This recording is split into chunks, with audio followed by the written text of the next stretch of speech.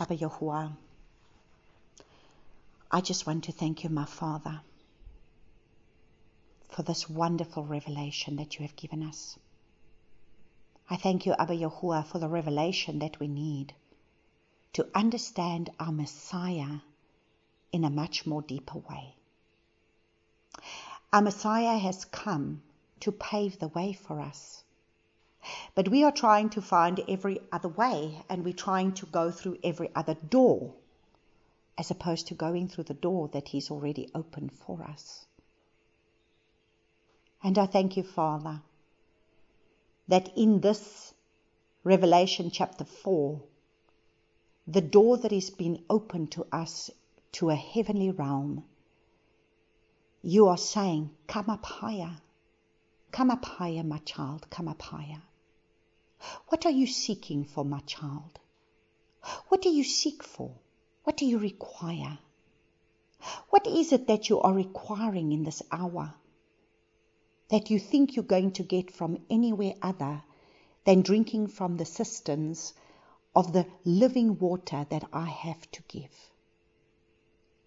If you continue to drink from the polluted cisterns of your religious things out there, you only get more mixed seed. But that which I have to give you is the pure living water that only I give. So I say to you today, my child, come up higher. I am the door that shows the way that you are to walk. I am the door that has already been opened for you to be able to go through. Do you not see? Do you not perceive? Do you not understand? I am all in all. What are you still looking for? What is it that you still require? I have done it all. I said it is finished. So if I said it is finished, that which I have done, all I need you to do is walk as I have walked. If I say that I am righteousness, then I expect you to walk in righteousness because I am righteous. If I say that I have come to be able to set you apart, then I expect you to walk in set apartness because I am set apart. What is it that my children do not understand? What is it that my children are still trying to seek for? I have said it is finished. So all I need you to do is to sit with me. And if you come aside and if you sit with me, I will show you the way that you are to go. The scriptures are there to open up to you so that you may understand that way which is not my way. And there are many that are bringing a way that is not my way. And yet I say, come aside and let me show you the way, because my way is the path of truth. My way is the path of life. My way is the only way. And every other way will not bring you into the sheepfold. You cannot enter through any other gate. I am the gate. But my people still want to chase after more puffed up knowledge that profits them nothing. And yet their relationship with me is so shallow. So I say, come up higher. Be seated with me in that heavenly place that I have already ordained for you to be seated with. I said it is finished. If you come up higher and you be seated with me, then I am the one who will lead. I am the one who will guide, and I am the one who will show. My way is perfect. There isn't another way. So my children, drink from the living water that I have to give you. Because all the other polluted water will only bring you into destruction. I have the water to drink that will only quench your thirst for eternity, but all the other water will still leave you thirsting. That is why I spoke and I said, I have the living water for you to drink so that you may never thirst again. But you're running around seeking will not give you the water that you require. Because the only one that you need to seek is me. And the more you seek me, the more you will find me. And the more you will find me, the more I will open up my ways and my thoughts and my heart to you, for you to understand that I am the one that has given you life. I am the one who breathes life into you. I am the one that has called you by name. I am the one that has given you the destiny that you need to walk out. And allow me to take you by the hand and lead you into that which I have already spoken into your life before the foundations of the earth. That is the scroll that you will walk out if you come up higher and allow that door to be opened and to be seated with me in heavenly places. I wait. I wait, my children, I wait. Amen.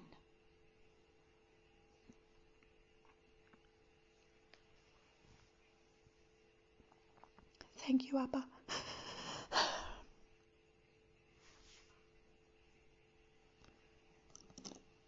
And I ask you to forgive us, Abba Yahuwah. Forgive us, Father.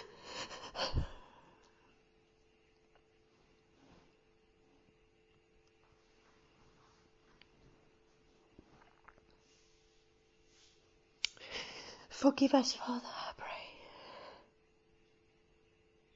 Help us, Father. Help us to draw closer to you, my Father. Because in the days ahead, nothing else is going to matter. Your presence is all that we need. Your presence is the only presence that we need to keep us intact in the days ahead. You need to cover us with your wing. Draw us close to your bosom, so that we can hear your heartbeat in our ears. And forgive us, Father, where we've allowed ourselves to become so busy with the things of this world.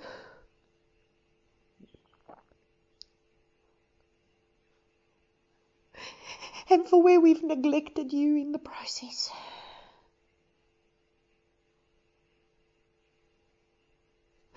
Oh, Father, if we do not come and sit now, I know we're not going to make what's coming, because I know that there's going to be a great falling away. And so I ask you to help us, Father.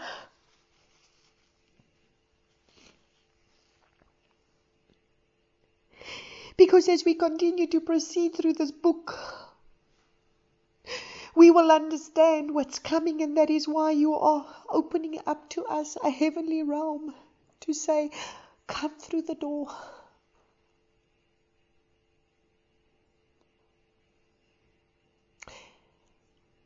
It's all about you, Father. It's all about you. It's all you wanted from the beginning. A relationship with us. But what are we doing? Chasing after the next wind of doctrine? What are we doing? What are we doing, Father? I ask you to forgive us, my Father.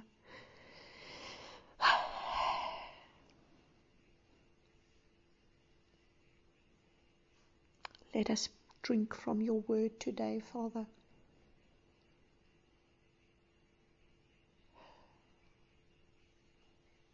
Because your word is life.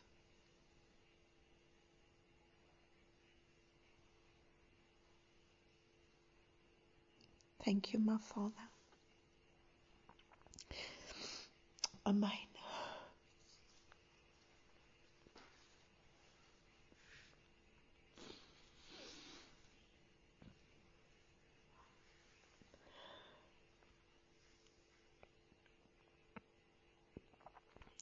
Amen.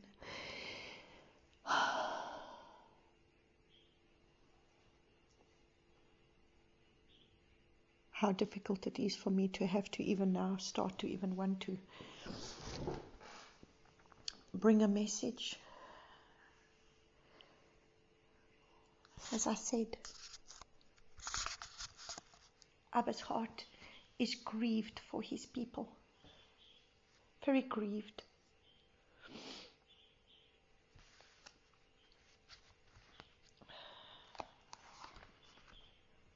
And this is why we need to understand, the more we go deeper into things, the more we tend to move away from our Messiah. And at the end of the day, we need to be those that are led. He says the sons of Yahuwah are led by the Ruach of Yahuwah.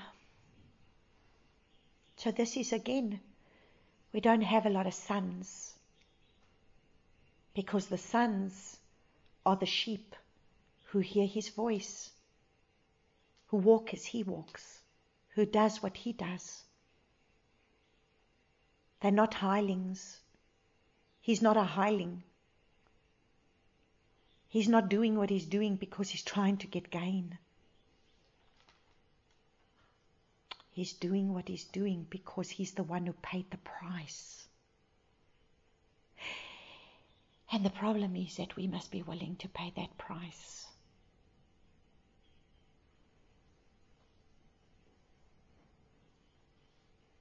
And this is why we need to understand our Messiah in a much deeper way. And we need to understand what he has done. Because everything is about him. And the thing that saddens me, and it saddens me to such a degree, is that when I look at the Torah movement, they become so hung up in the next Torah portion and the next thing and the next thing. And they seem to just get further and further away from the Messiah and the Ruach of Yahuwah. Do we just become too puffed up in learned? I don't know. But at the end of the day, we need to become more spiritual beings. We need to become more spiritual. And we need to become more obedient. Because if we are spiritual, we are obedient.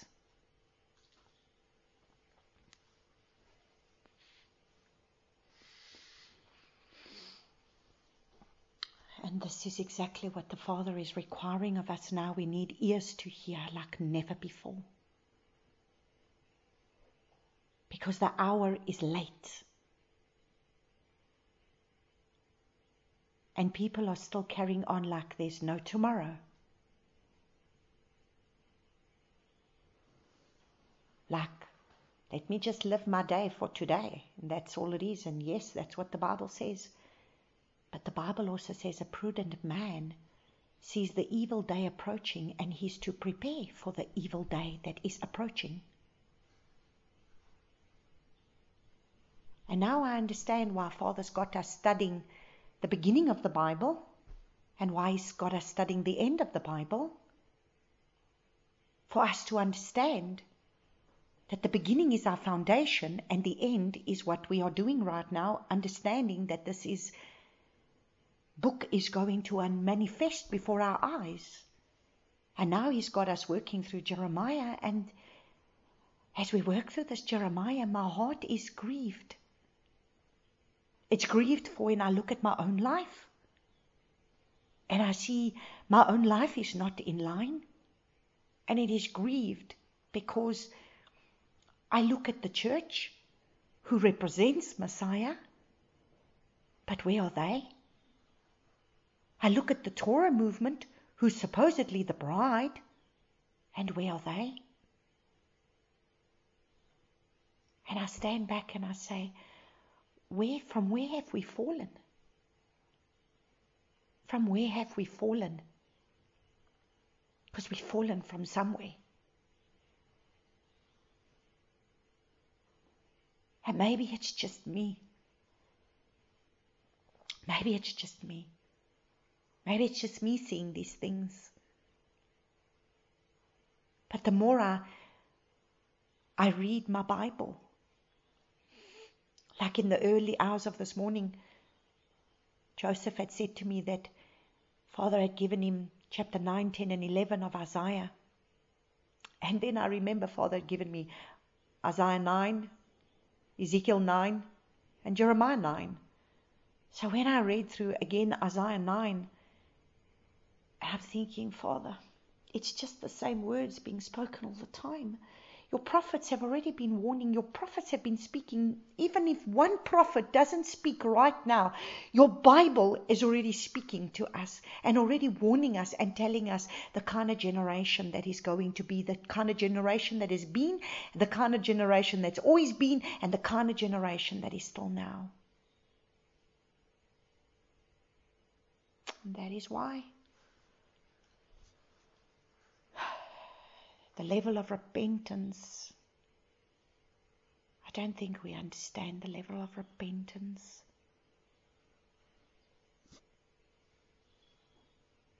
And so, this is just what Father is sharing, and I don't know, it's just Father today just decided he wants to speak. So, okay, let us just continue with this chapter 4, and we pray that Abba is the one who's going to lead and guide and show us what needs to be done as we come to understand our Messiah as this door. Really understand it. So we read again from Revelation chapter 4 from verse 1, and it says, "After this I looked and I saw a door having been opened in the heaven. And the first voice which I heard was like a trumpet speaking with me, saying, 'Come up here.'" And you see the trumpets are blowing. And what are they blowing? Telling us, come up higher. Come up here. And I shall show you what is to take place after this. Now, you see, this is the thing. We need to come up higher for him to show us what is coming.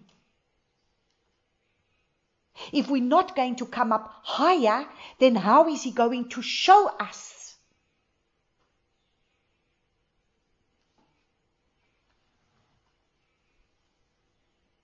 And this is what we must understand.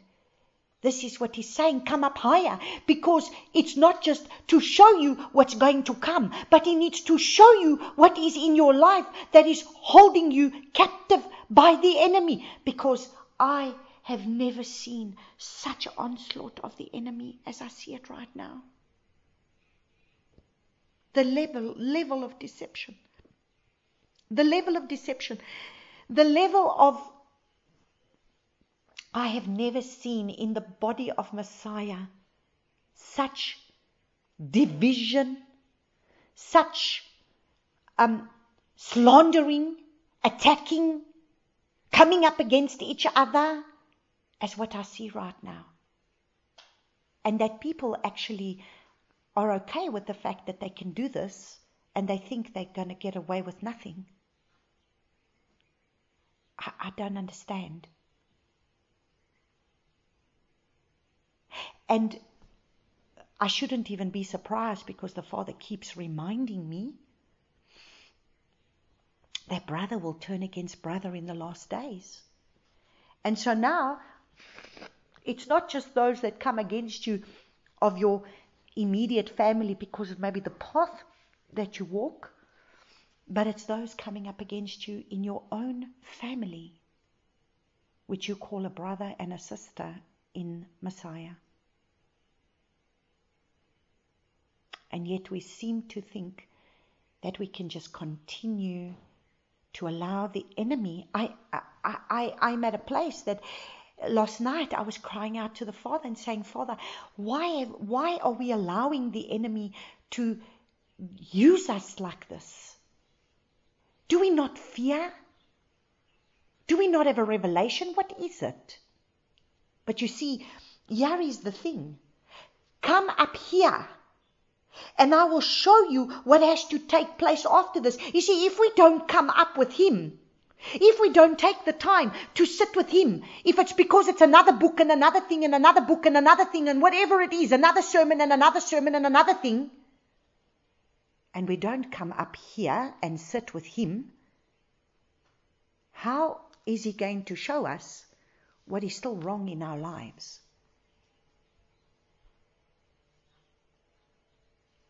And this is the thing, because when we come to him, the thunder, the lightning, everything on Mount Sinai, what was it about? It was the thunder, it was the lightning, it was the trumpets, it was the shofars blowing, it was loud. And the Father was speaking. And what was he speaking? His commands. What he wants. What he requires of his people. And we are in a time of getting prepared for Shavuot, which is when the commands was given on Mount Sinai, and everybody, all they want is the power. You see, this is the problem. We are going to fall like the devil had 3 tests in the wilderness to Messiah. Well, it was the test of self-sufficiency, the test of spectacular, and then the test of the power. And so we want the power. So see, we want the power to be like Messiah, to do the signs, the wonders, and the miracles. We want the power. But we don't want to pay the price to have the power. We don't want to be nothing. We don't want to be broken. We don't want to go. No. We want the power. But we don't want to pay the price.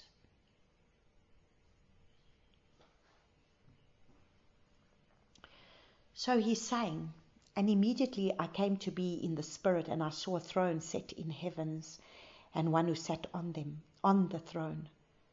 So see, who's he seeing that he's sitting on the throne? Because this is what is going to be opened up to us. So I'm going to read a bit so that then I can go further into what the Father wants to show in terms of what he's revealing to us, going deeper into this door that is opening. And it says, and he who sat there was like jasper and ruby stone in appearance, and there was a rainbow around the throne like an emerald in appearance. And around the throne were 24 thrones, and on the thrones I saw 24 elders sitting dressed in white robes, and they had crowns of gold on their heads. And out of the throne came lightnings and thunders, the voices, and 7 lamps of fire were burning before the throne, which are the 7 spirits of Yahushua. And before the throne there was a sea of glass, like crystal, and in the midst of the throne and around the throne were 4 living creatures, covered with eyes in the front and in the back. And the first living creature was like a lion, and the second living creature like a calf, and the third living creature had a face like a man, and the 4th living creature was like a flying eagle. And so what are these living creatures about, and what do they represent? And this is what we're going to look at today, for us to understand when he says, come up higher, come up into a throne. What is he wanting to show him? What is he showing him? What is it that he's calling out to him to be able to show him? He's showing him a throne. Who is seated on that throne? Who is the one who is seated on the throne? And who is the one seated at the right hand of the one seated on the throne?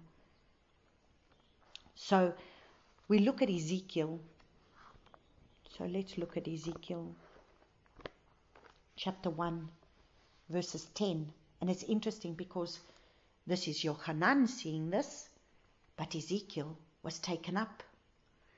And so We read from Ezekiel chapter 1 from verses 4, and it says, "And I looked and I saw a whirlwind coming out of the north, and a great cloud with fire flashing itself. And brightness was all around it, and out of its midst, like glowing metal, out of the midst of the fire. And out of the midst of it came what looked like 4 living creatures. And this was the appearance they had, the likeness of a man. And one had the 4 faces, and each one had 4 wings, and their feet were straight feet. And the soles of the feet were like the soles of calves' foot. And they sparkled like the appearance of polished bronze. And under their wings on their 4 sides were the hands of a man. And each of the 4 had faces and wings, and their wings touched one another. They did not turn when they went, but each one went straight forward. And the likeness of their faces, the faces of a man, and each of the 4 had the face of a lion on the right side, and each of the 4 had the face of an ox on the left side, and each of the 4 had the face of an eagle. Which were their faces, their wings were spread upwards towards each other, towards each touched one another, and 2 covered their bodies, and each one went straight forward, going wherever the Spirit was to go, and they did not turn when they went. And the likeness of the living creatures, their appearance was like burning coals of fire, like the appearance of torches, moving back and forth among the living creatures, and the fire was bright, and out of the fire went lightning. And the 4 living creatures ran back and forth like the appearance of a flash of lightning. And I looked at the living creatures, and I saw a wheel on the earth beside each living creature with its 4 faces. The appearance of the wheel was like their works, and was like the appearance of beryl, and all 4 had the same form. The appearance of their works was as it were a wheel in the middle of a wheel. And when they went in one of the 4 directions. They did not turn aside when they went, and their rims were high and awesome, and their rims were covered with eyes all around the 4 of them. And when the living creatures went, the wheels went beside them. And when the living creatures were lifted up from the earth, the wheels were lifted up. Wherever the Spirit was to go, they went, because there the Spirit went, and the wheels were lifted together with them, and the spirit of the living creatures was in the wheels. When those went, these went. When those stood, these stood. And when those were lifted up from the earth, the wheels were lifted up together with them. For the spirit of the living creatures was in the wheels, and the likeness was over the heads of the living creatures, an expanse like the appearance of an awesome crystal, stretched out over their heads. And under the expanse their wings were straight up towards another. Each one had 2 which covered one side, and each one had 2 which covered the other side of the body. And when they went, I heard the noise of their wings, like the noise of many waters, like the voice of the Almighty, a tumulant like the noise of an army. And when they stood still, they let down their wings.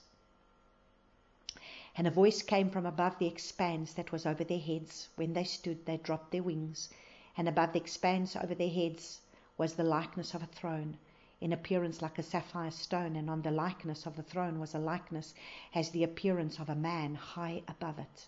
And from the appearance of his waist and upwards I saw what looked like glowing metal, with the appearance of fire all around within. And from the appearance of his waist and downwards I saw what looked like fire brightness all round, as the appearance of a rainbow in a cloud on a rainy day, as was the appearance of the brightness all around it. This was the appearance of the likeness of the esteem of Yahuwah. And when I saw it, I fell on my face, and I heard a voice of one speaking. And so you see who is representing these 4 living creatures. And this is exactly what you see. He sat there like a jasper, So you see, it's speaking in Revelation chapter 4, and it says, and immediately I came to be in the Spirit, and I saw a throne, and set in the heavens one who sat on the throne. And he who sat there was like a jasper, a ruby stone in appearance, and there was a rainbow around the throne, like an emerald in appearance. So you see, there is already the confirmation of what Ezekiel is seeing when Ezekiel is seeing a throne. And around the throne were 24 thrones, and on the throne I saw 24 elders sitting, and out of the throne came lightning, thunder. Did we see these living creatures? There was thunder, there was lightning, there was fire. And the 7 lamps of the fire were burning before the throne, which are the 7 spirits of Yahuwah. And before the throne there was a sea of glass like crystal. And in the midst of the throne and around the throne were 4 living creatures covered with eyes in front and in the back. And so you see, what are these 4 living creatures representing? This is all around a throne. These living creatures are part of Abba Yahuwah and his throne and Messiah. And so what is it representing? And so we are going to look at this today to understand these 4 living creatures, to understand this throne and who is seated on the throne, this man that is lifted up. And so right in the beginning we saw that it talks about a door, and Yahushua is the door, and he said, I am the way, I am the truth, I am the life. No one comes to the Father except through me. So you see, if we want to get back to the Father, there is only one way. It's the way of Yahushua. He said, I am the way, I am the life. I am the way, I am the truth, I am the life. No one comes to the Father except through me. So the man that we're seeing now there is who? It must be Messiah Yahushua. And so the way that we enter is the way of the door that we enter to the tabernacle, because that is, when we understand the tabernacle, we understand everything of, just as we went deep last week to understand the door of the shepherd, today we need to understand the door of the gate, of the entrance to the tabernacle. So the gate has been opened, the door has been opened. We had a look last week and we saw that the door stands for an entrance, a way, a passage into the door through which the sheep are to go in and out. And this is a portal. It is about the kingdom of heaven, and it is a gate. It is the opening and the closing of a door of a gate. And so if we go have a look at Exodus chapter 27 verses 16, it says, and for the gate of the courtyard, a covering 20 cubits long of blue and purple and scarlet and fine woven linen made by a weaver, 4 columns and 4 sockets. So at the entrance of the outer court, so we look in verse 9 and it says, and you shall make the courtyard of the dwelling place of the south side screens for the courtyard made of fine woven linen, 100 cubits long for one side. So in Exodus chapter 27 verses 9, it talks about the screen all around this tabernacle that is going to be there. This is the outside, this is the outer court, this is the screen around, and it is made of fine white linen. And then there was going to be a gate. There was going to be a door, a gate, an entrance into the courtyard.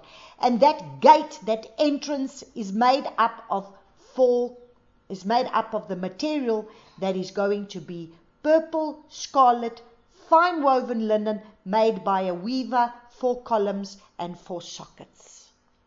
So the columns are going to have white, it's going to have scarlet, it's going to have purple, and it's going to have blue, because it's got scarlet, white, scarlet, purple, blue, which is on this gate. So today we are going to look a little bit deeper into understanding the 4 living creatures. Who does it represent? What is this whole thing representing about this 4 living creatures that have 4 faces? They've got this fire and they wheels and they're turning, and what is this all about? And it's all by the throne, and it's His Spirit is moving. And so we have a look and we see, we're going to start by being able to first look at the whites. So the gate is made up of these 4 colors, and this is the way. So you have to enter through the gates. Just like Yahushua says, unless you go through the gates. You have to enter through the gate of the outer court. You have to enter through this gate. And what is this gate? This gate is Yahushua Himself when He says, I am the way. This is the gate of salvation. This is the gate where Yahushua came to bring us salvation. This is the first gate. We must go through this first gate as we receive salvation, because that's the first gate. And so you see, there's no salvation through any other way. Salvation is through the way of the gate, and the gate is Messiah Yahushua. And so if there's no Messiah Yahushua, there is no salvation, because that is the gate. He's the gate. He said, I am the way.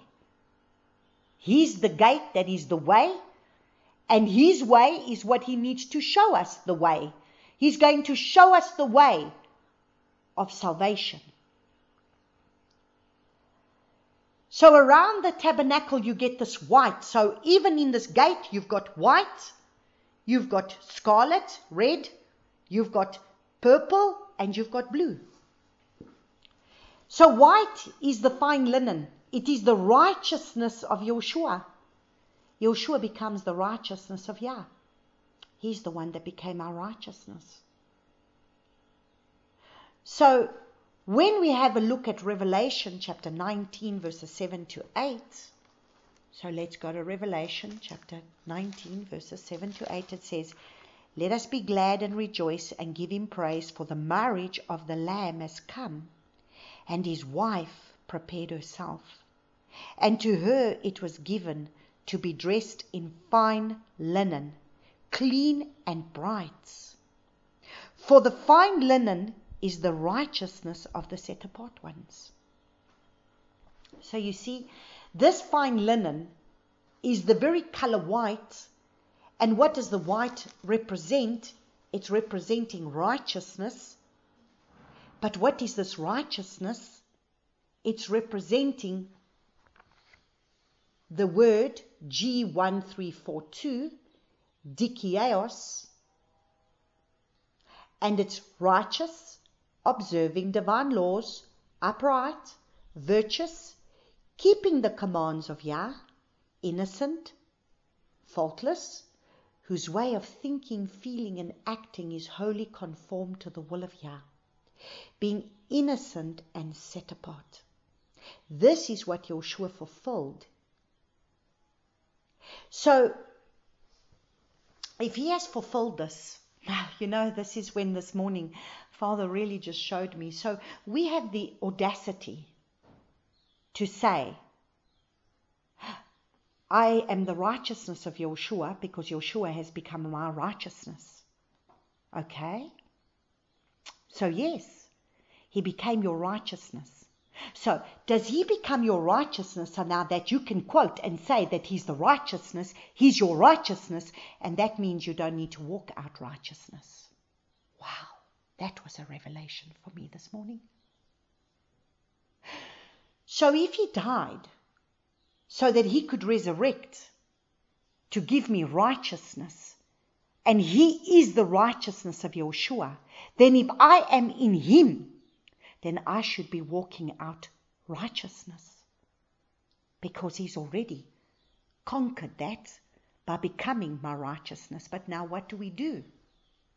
Oh, he paid the price for sin, so I'm no longer a sinner. So therefore I continue to sin. Oh, I remember this man in Israel that we stayed at a guest house, and this is what he said to me. No. Yahushua has paid the price for the sin. No sin that I'm going to do now is going to make any difference because he's already paid for my sin. So therefore, he could just continue his sinful way. And this is what we saw him doing when we were in that guest house, was just sinning.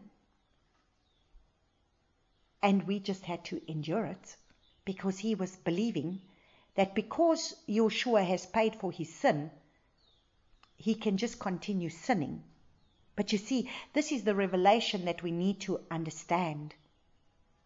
The grace of Yahushua has been given to us to say no to unrighteousness, to say no to everything that is not set apart unto him. And so let us just, as the scripture is coming up in my mind, let us just go to Titus chapter 2.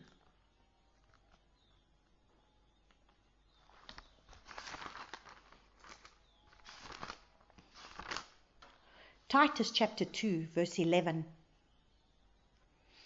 Verse 11 to 14.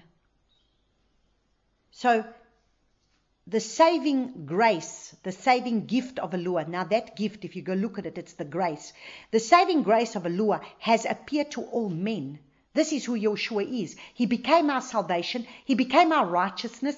He's the one that has become righteous for us, so that now we have no excuse to not be righteous, because if he lives in me, the righteousness of Yahushua, then he's going to give me the Ruach of Yahuwah, because he says, I come to give you another comforter, so that the comforter is the one who's going to teach you. He's the teacher to teach you how to walk in the ways of Abba Yahuwah. So listen to what he says in verse 12. So he says, for the saving grace of Yahuwah has appeared to all men, instructing us to remove wickedness and worldly lusts. So how can we have received Messiah Yahushua, and we say he lives in us, and we say he leads us, we say that he's our Savior, our Master, our Ruler, our King, and we continue to live in worldly lusts, and we continue to live in wickedness, and to live sensibly, righteously, and reverently in the present age. Now listen. Looking for the blessed expectation and esteemed appearance of the great Yahuwah and Savior, Yahushua Messiah. Now listen to what is the purpose Messiah comes. So he became our salvation. He became our righteousness. For what? Who gave himself for us to redeem us from all lawlessness. So now he's come to redeem us from all our Torahlessness. So now, do we have an excuse to turn around and say, well, I don't need to keep it because at the end of the day, Yahushua has already paid the price for it? No, because Yahushua has paid the price for it, he has done it. If I'm called to walk as he walked, then I am to do what he did. And now I have no excuse to not do it, because why? He's already paid the price to make sure that now I am able to do it. So he says, who gave himself for us to redeem us from all lawlessness, all Torahlessness, all unrighteousness, because at the end of the day, what is righteousness? Righteousness is keeping the commands of Yahuwah, where our feeling and acting is wholly conformed to the will of Yah. So we are being led by him. We are acting like him. We are being his hands extended upon the earth, and we are being set apart. So he says, who gave himself for us to redeem us from all lawlessness, Torahlessness, to cleanse for himself a people, his own possession. So you see, he wants a people that becomes his own possession, ardent for good works, so that they can be equipped now to walk in the good works. But you see, are these ministries out there teaching us that we are supposed to come back to his ways, come back to crucifying the flesh, not elating our flesh even more, not acquiring more of the flesh ways, but crucifying the lustful desires of the flesh man, the mind, the will, and the emotions that exalts itself above Yahuwah, because at the end of the day, it's that soul man that's made up of the mind, the will, and the emotions that is the one that doesn't want to submit to Yahuwah, because he wants a possession ardent for good works. He wants a possession for himself. And so at the end of the day, this is why he turned around and he says, if Yahushua has fulfilled it, he leads us then so that we will walk as he walked. So if he walked in righteousness, keeping Abba Yahuwah's commands, then we do not have this idea to say, well, I am the righteousness of Yahuwah, so therefore now I don't need to keep anything because he's kept everything for me. But what the heck kind of thing is that? Then I am to walk as he walked. So however he walked and whatever he kept, I am called to walk and to keep. So the color white symbolizes purity. It symbolizes innocence. It's honesty, cleanliness. White is associated with righteousness. So the screen around the courtyard of this tabernacle, we see, has everything to do with Yahushua being the gate and the door, because the screen is now look at the screen. The screen is excluding those that are on the outside in the world. So what is it doing? It separates us from the world and the worldly ways. And it becomes he becomes our righteousness, so that he's given us a pattern that we are to go through in order to be able to come back to the Father. So understand, that is why the Father has said to me, I really need to be able to teach this tabernacle very, if you really understand the tabernacle in its fullness, and this is really, I need to do this, and I don't know, Father's going to have to give me the grace of how I'm going to do this. Must I do it in a course? Must I do it in however it is? I don't know. I already did this in a conference, but I don't think I went as deep as what the Father wants me to go now. Because he said to me last year when I did the conference last year, he said to me, my child, this is what my people need to know.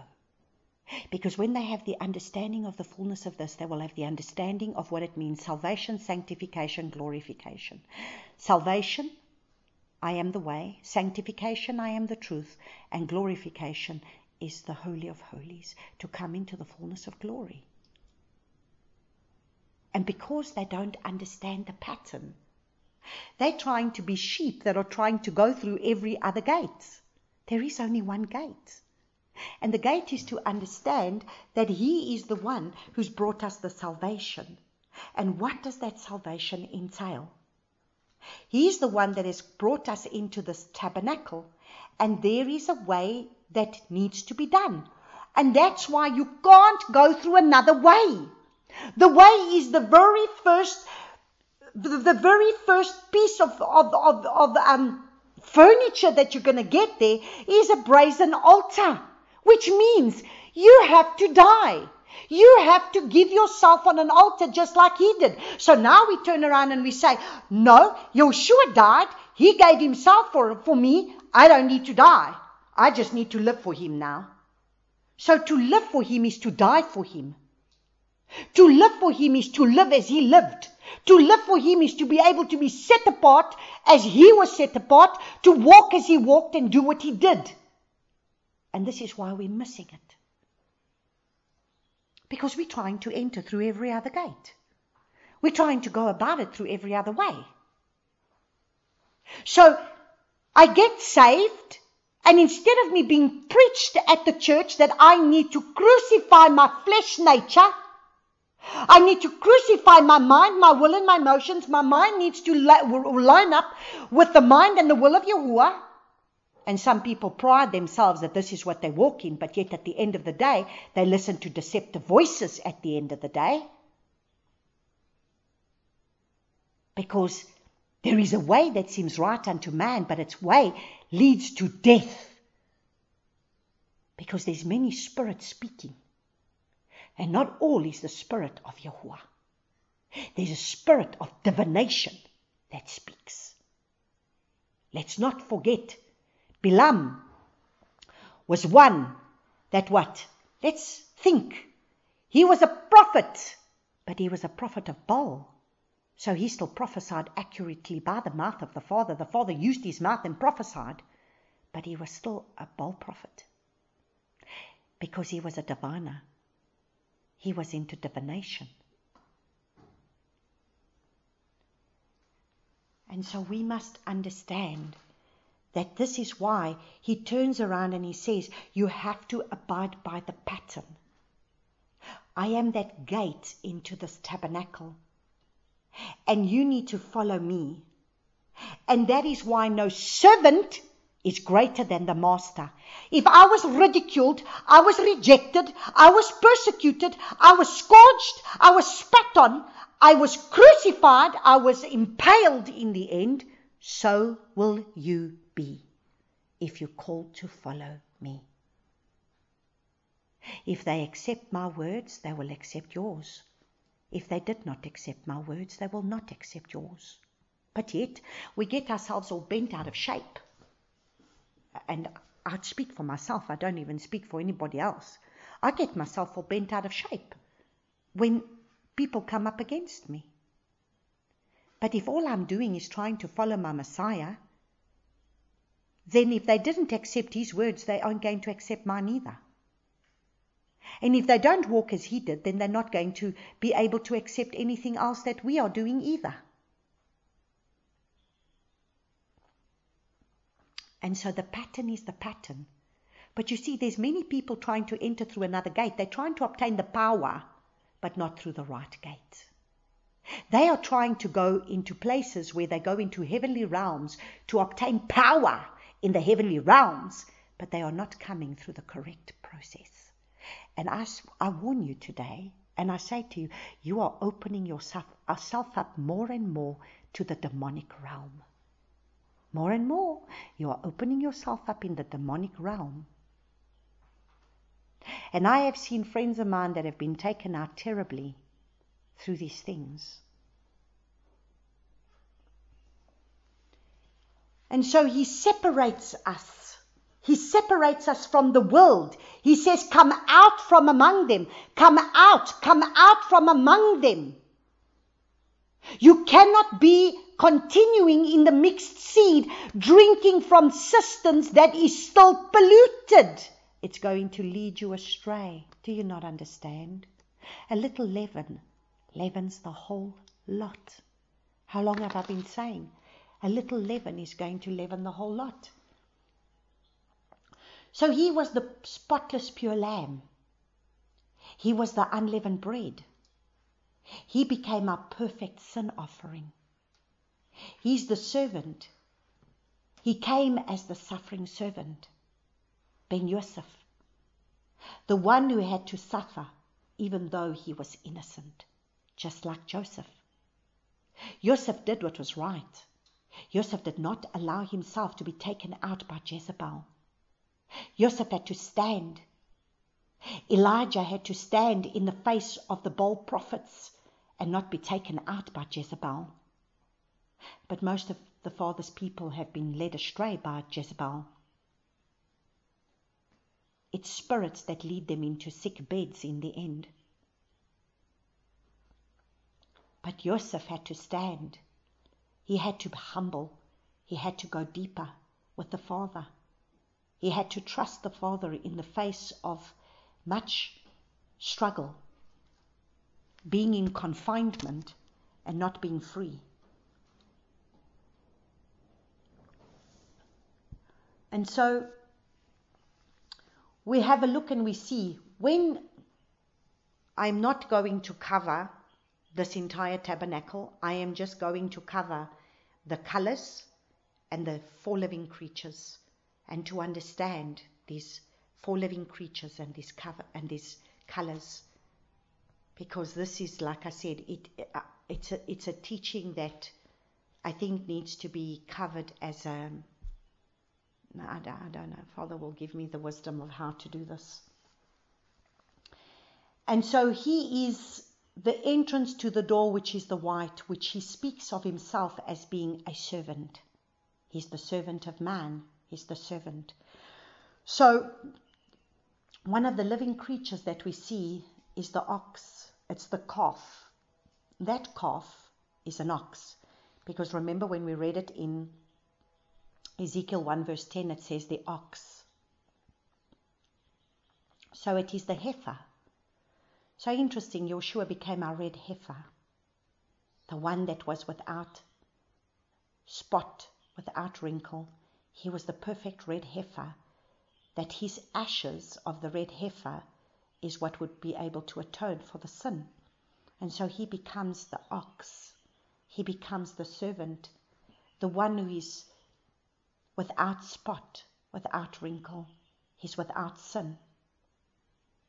And he's the one who comes to lay his life down as a servant. And interesting how he said, no servant is greater than his master. So he's the ox, the red heifer. And so the white around, the white that we see on that door of the 4 colors, of the 4 living creatures that we're going to see, the ox is the white, because he was the pure, spotless lamb, the one that was without sin, the one that was pure. He's the creature, which is the servant. And in the Gospel of Mark, he speaks a lot about he's the servant. And so we understand him as being the servant specifically through the Gospel of Mark. Because interesting, 4 living creatures, 4 colors and 4 Gospels.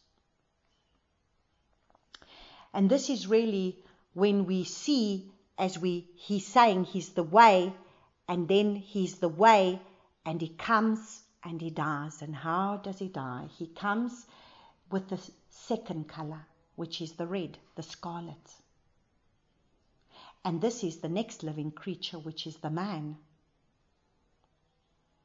And he's the man, he speaks, he's the Son of Man.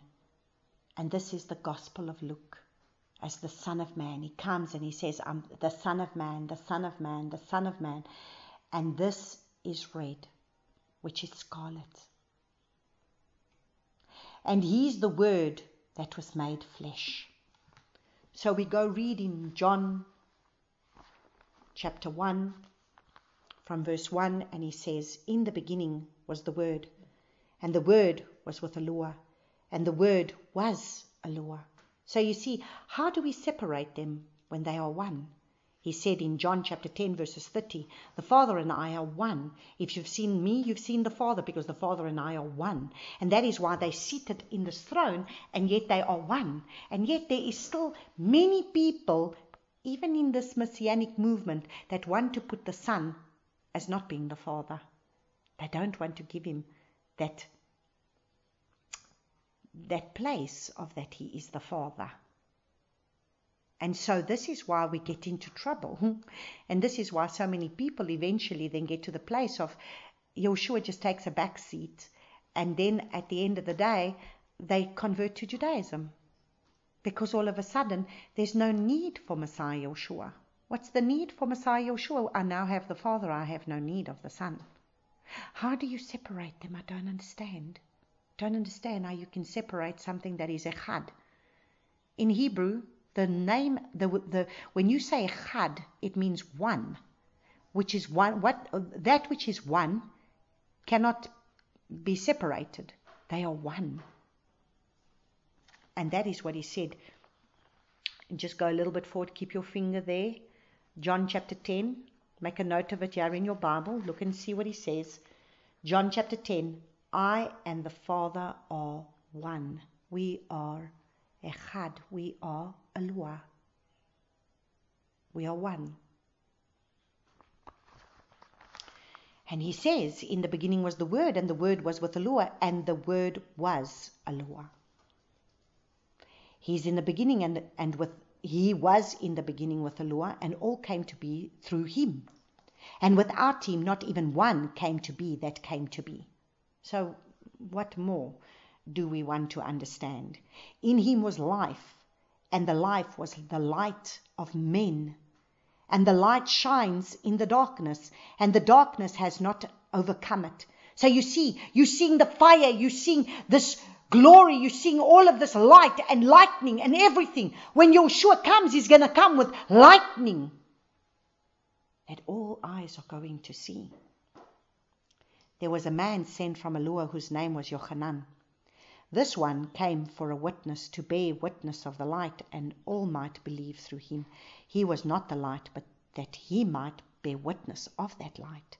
He was the true light, which enlightens every man coming into the world. He was in the world, and the world came to be through him, and the world did not know him. The world did not know him. You see, this is the problem. People don't really know him. And why don't they know him? Because they don't have that intimacy with him. They don't really understand his pattern and his way. He came to his own, and his own did not receive him. But as many as have received him, to them he gave the authority to become children of Yahushua, to those believing in his name. So you see, those believing in his name, they become children. But then we need to mature to become sons, who were born not of blood, nor of the desire of the flesh, nor of the desire of man, but of Yahushua. And the Word became flesh and pitched his tent among us. So there we go. The Word became flesh. So he became flesh. He became man. He came as man, became flesh, and pitched his tent among us, and we saw his esteem, and esteem as of an only brought forth of a Father, complete in favor and truth. So you see, favor, grace, and truth. We cannot have grace and not walk in truth, because it's all about spirit and truth. And so we must understand that he shed his blood. That's the color red. It's the color of man. It's the color that man was created out of. The dust of the earth, Adam. The color red. The color of the dust of the earth. And interesting, the color of the blood that falls to the dust of the earth, that was from the first murder of Cain, that now cries out for vengeance. And interesting how the blood of Yahushua had to fall to that ground to redeem the ground, so that we don't receive the punishment of that sin, of that death. And so the blood of the animals that constantly needs to be spilt in order to be able to come and bring purity, to be able to cleanse the people, but never removes the sin, because it only covered the sin, but didn't remove the sin. But now, this is the Passover, you see. Yahushua becomes the Passover lamb. He becomes the unleavened bread.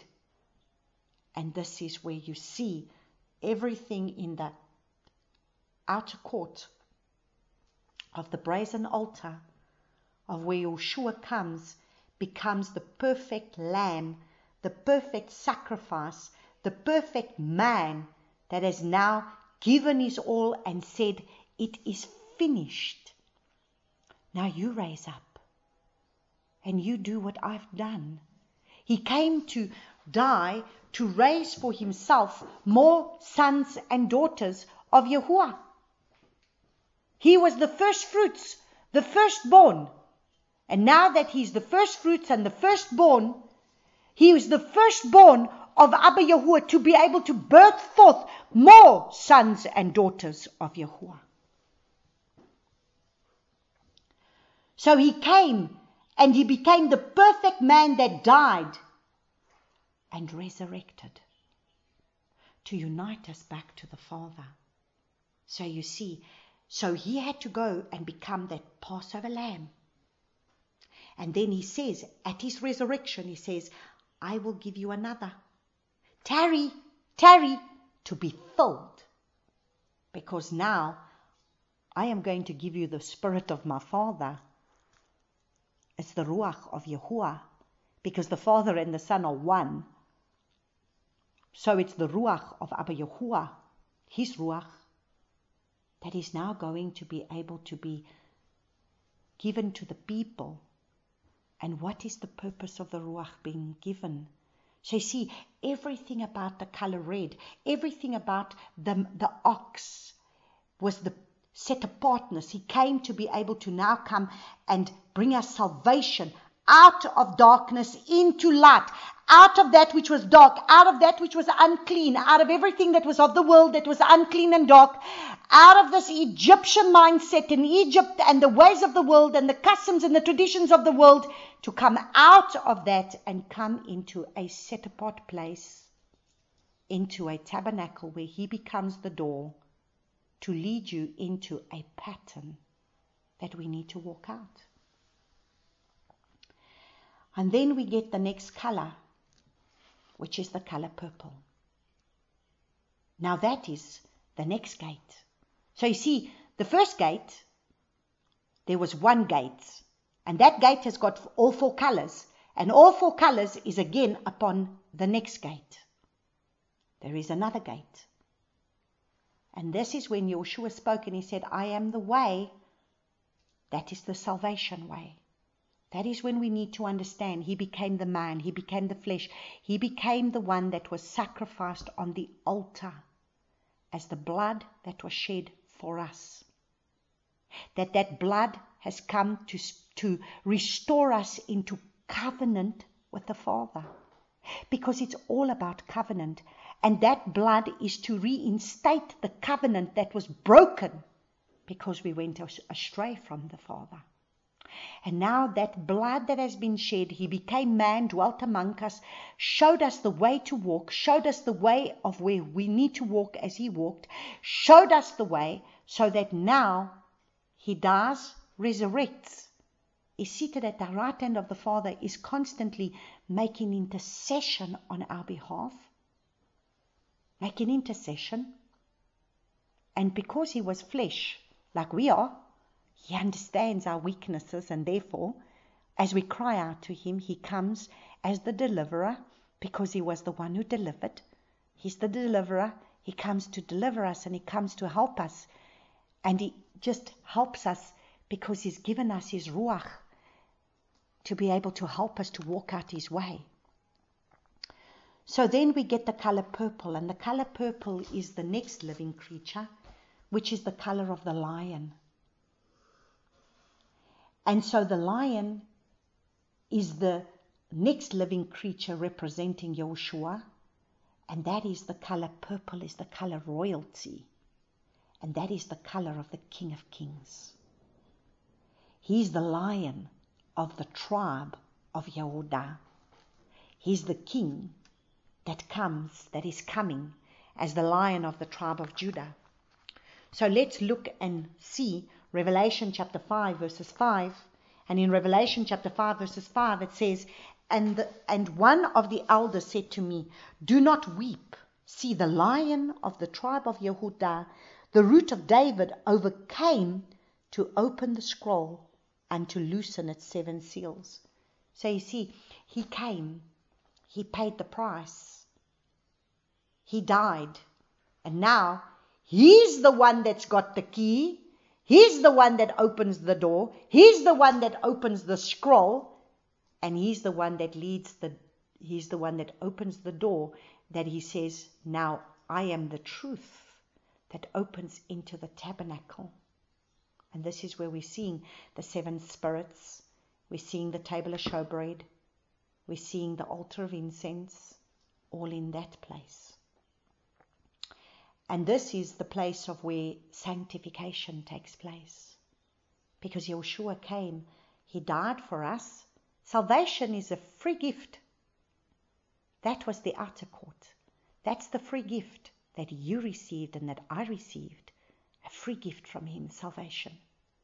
But you see, for sanctification, it's going to cost us everything, because sanctification means I need to go through a process. I need to go, and first of all, I can't even go into a sanctification process if I haven't first come to a place of where I've had to lay myself down on a brazen altar, like He did, to be able to come to a place of understanding that no longer I that live, but Messiah Yahushua is going to live in me and through me, the hope of glory.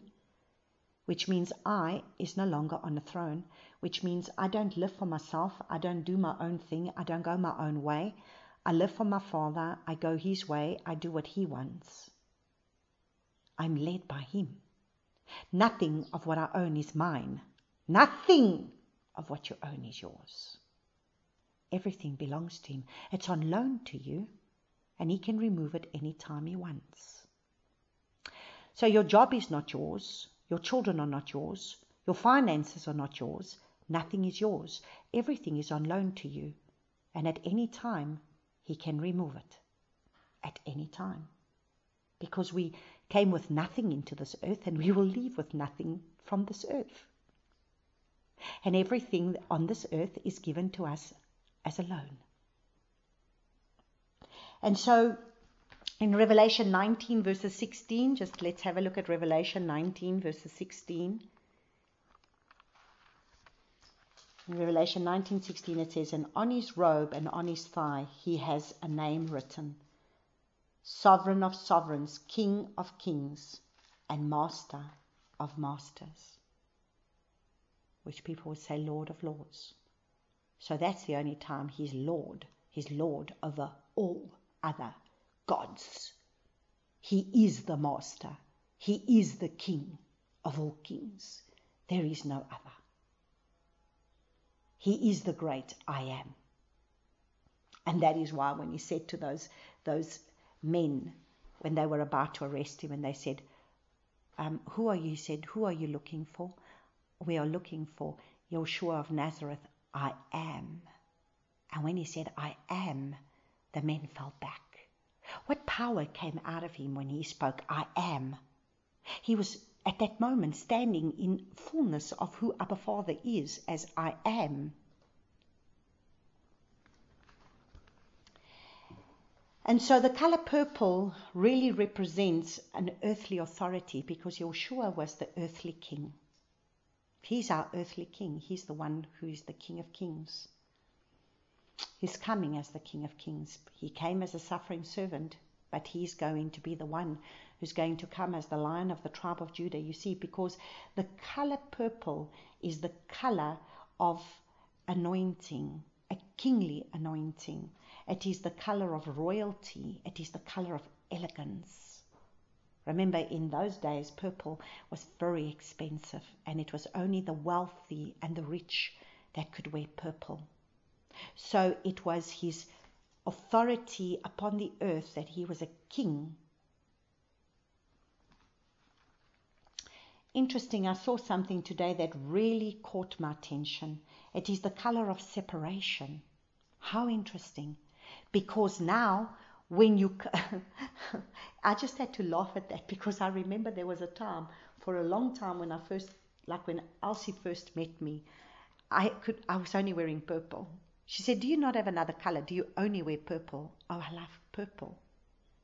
And I think that is why the Father brought that color, because I was going through this separation place. I was being separated.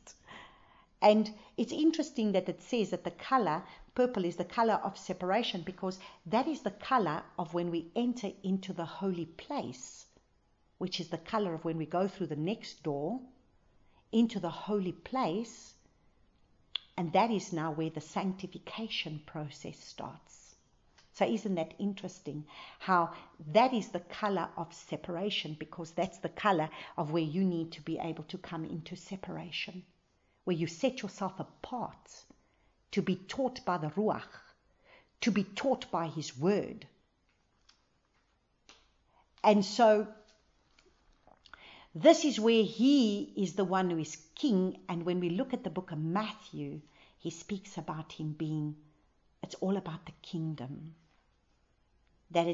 He talks about the kingdom of Yahuwah, and a lot of Matthew is putting in place the kingdom of Yahuwah. The kingdom of Yahuwah is like a man who goes out and it's a lot about the kingdom.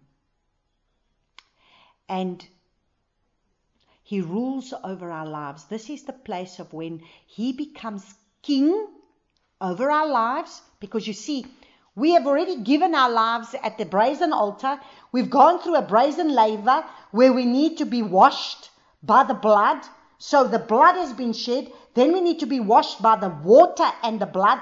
That's why there is an altar that's why there is a brazen altar where blood gets spilt. And then there is the brazen laver for the washing that needs to wash the blood. And that's why what came out of the side of Yahushua, water and blood. Because it's the water of the word and the blood that has come to set us free. The blood that's brought deliverance. The blood that's brought the set apartness, that's come to cleanse us and purify us. But what does the water do as well? The water also cleanses and purifies. So that's why you would have to get you would have to be able to get this was the place of where the priests would come and they would be washed, they would be cleansed, and you would see how they wash their hands and they wash their feet. So interesting. This is where Yahushua has paid the price from the side when they pierce him with the water and the blood coming out of him. And that water and that blood, we have been cleansed by the blood, and then the water cleanses the hands, our works, and then they have to wash their feet. So the works of our hands has been washed by the water as well, and then they were told to wash their feet, which is our walk, our life's walk. So you see, and yet when, like I explained, when the Father gave me the revelation of how he was pierced in the hands, how he was pierced on the feet, how he was pierced in the side, how he was pierced with a crown of thorns on his head, and how every place where the blood ran is the place of where he's come to set us free. But the brazen laver is also where they had to now wash the blood off them from the hands and the feet. And so our walk must be set apart unto the Father. Our hands must be set apart unto the Father, that we only do his works and we only walk as he walked. And so this is where he becomes.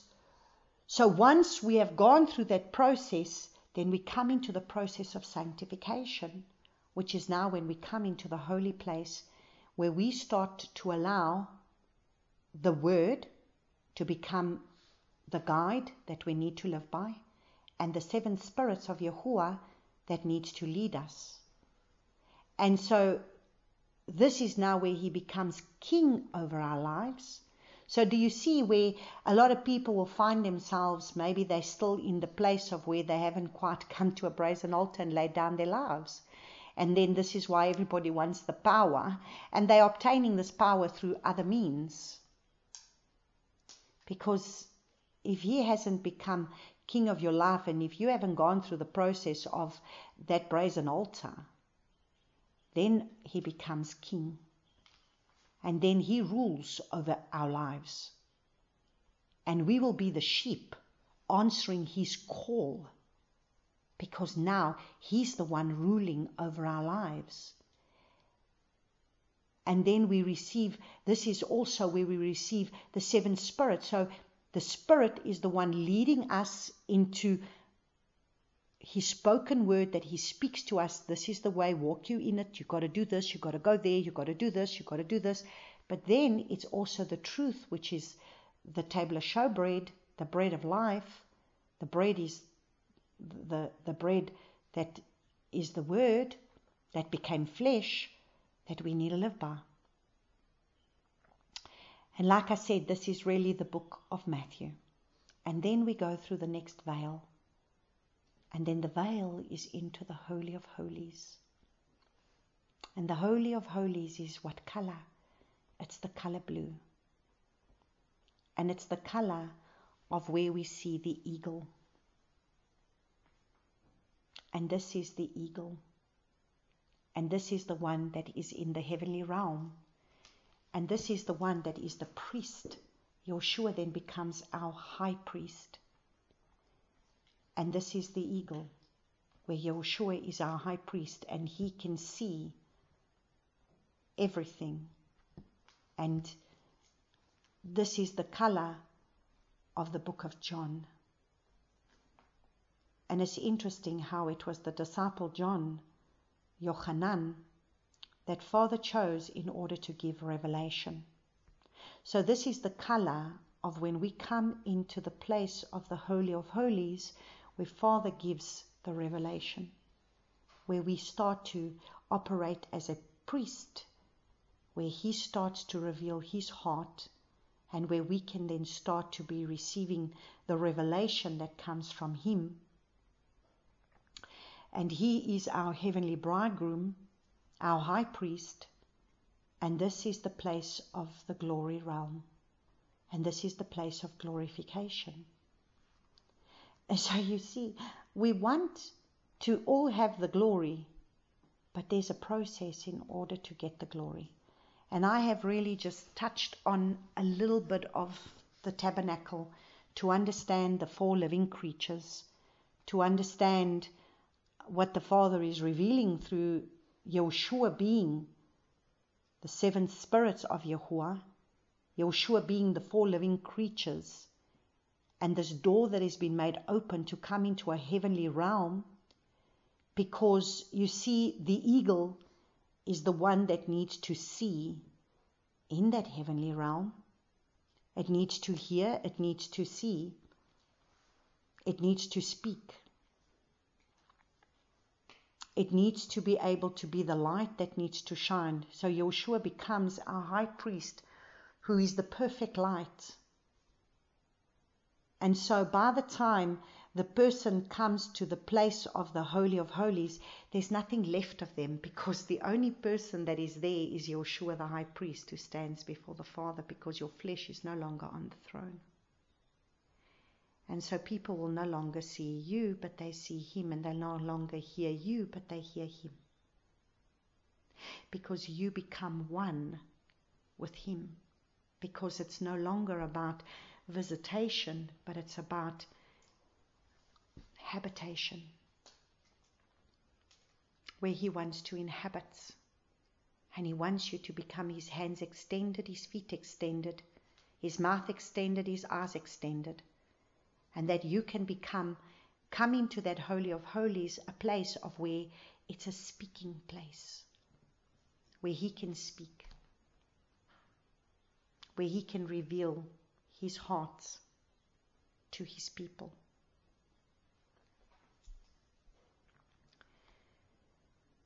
And this is what our Messiah has fulfilled, all of this. And like I said, I've really just touched a little portion. And so I want to close off with Colossians 1. We're going to close off with Colossians chapter 1, and then we continue again next week. Colossians chapter 1.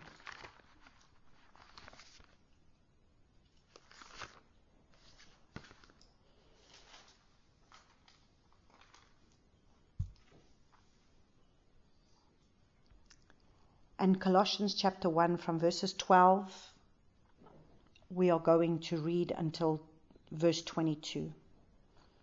Give thanks to Yahuwah, who has made us fit to share in the inheritance of the set-apart ones in the light. So you see, we need to be able to be those that are going to share in the inheritance of the set-apart ones in the light of Messiah Yahushua, who has delivered us from the authority of darkness. So you see, he came to set us free from that authority of darkness that was holding us captive, and transferred us into the reign of the Son of his love. And so when the Son of his love is living within us, then we become the sons of his love,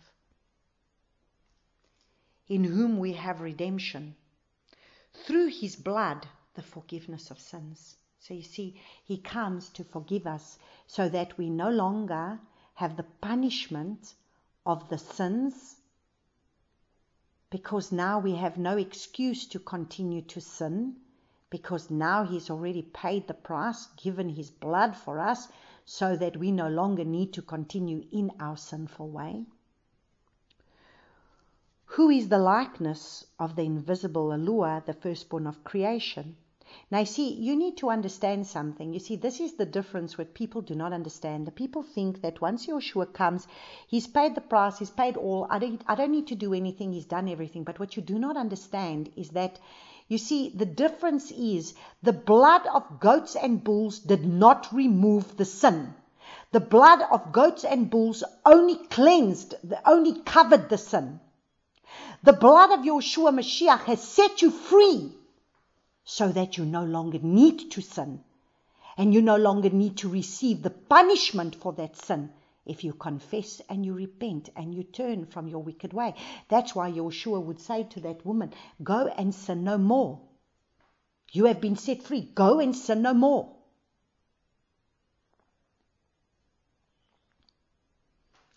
Verse 15 says, who is in the likeness of the invisible Yahushua, the firstborn of all creation. So you see, he became the firstborn of all creation, because now he wants more sons and daughters. He was the first fruits of the Son. The first fruit, the Son became the first fruit offering. And he's the firstborn of the resurrection. He's the firstborn, but now he's going to have many other sons and daughters. Because in him we were created, all that are in the heavens and that is on the earth, visible and invisible, whether thrones or rulerships or principalities or authorities, all have been created through him and for him.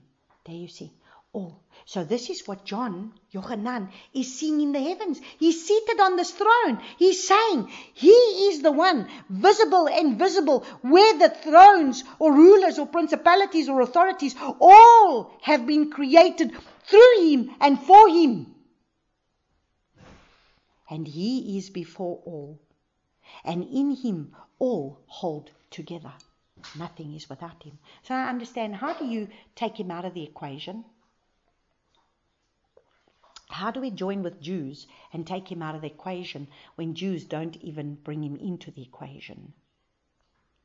Nothing of what the Jews teach bring Messiah into the equation. And he's the head of the body, the assembly, who is the beginning, the firstborn from the dead, that he might become the one who is first in all. So you see, he's the head. There is no other head. Now, if we just get to the place of letting him be head and letting him be able to rule, then there will be no more division in the body, because then the body will operate with only one head. Because in him all the completeness was well pleased to dwell, and through him to completely restore to favor all unto himself. So you see, he came to restore all unto himself.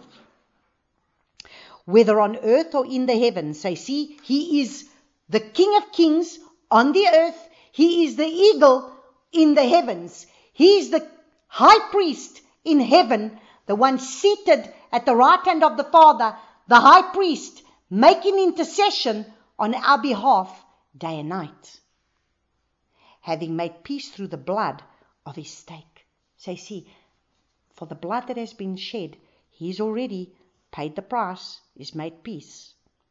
And you who once were estranged and enemies in the mind by wicked works. So you see, look at where we are enemies. Please take note. We were enemies in the mind Because it's the mind, the will, and the emotions. It's the soul. That's why, listen to what Abba Father said when he spoke to Noah. They were continually wicked in their thoughts, were continually wicked all day long. And the enemy is in the mind by wicked works. As a man thinks, so he will become. Because his thoughts will become his words, and his words will become his actions. But now he has completely restored to favor in the body of his flesh through death, to present you set apart and blameless and unreproved before him. So you see, he has come. He has become the four living creatures for us. He has become the way, the truth. What is the truth? The truth is the holy place, the place of sanctification. It's the truth. It's the place in the holy place. It's the color of the purple. It's the kingly anointing. It's the place of where we now have sanctification. It's the place of where you've got now the table of showbread, the word, the truth. The seven spirits of Yahuwah, led by the Ruach of Yahuwah, that brings the perfect worship at the altar of incense, because your life becomes a living sacrifice unto him as worship. Not just the worship that you bring from your lips, but the worship of your life that brings glory to him. And then he picks you up and brings you into the Holy of Holies, which is where the life is, which is where the narrow path is, which is where the glorification is. And this is what he has died in his flesh to present us, to become set apart, so that now we can become those that can be reunited in the Holy of Holies, which is now where the tree of life is, because that's where the life is, where we now eat only from the tree of life, from that which he speaks, from that which he gives, and we are not contaminated by all these other things, because we're not eating from the tree of the knowledge of good and evil. We're only eating from the tree of life, which comes from his mouth, which comes from his word. Let us pray. Abba Yahuwah, I just want to thank you, my Father. Oh, wow. What a powerful word, Father, to be able to stand back and look and see everything that Yahushua has already fulfilled for us. And he's already become the first fruits offering, the one that's paved the way, the one that has come and want to set us apart to become blameless and unreprovable before you, so that we can be those that can come into the Holy of Holies, to be able to once again have fellowship with you in the Garden of Eden, because there's the world, there's the place where